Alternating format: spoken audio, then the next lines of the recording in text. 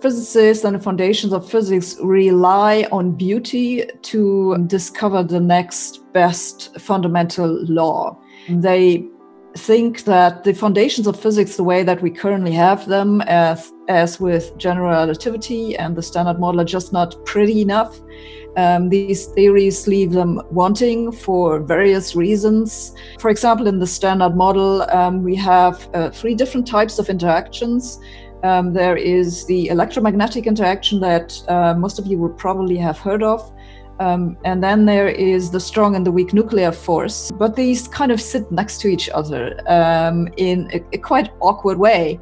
And it would be much prettier if there were ultimately all 3 aspects of one large interaction that would be described by one symmetry group. So this is what is called a grand unified theory, and it's just aesthetically much more appealing.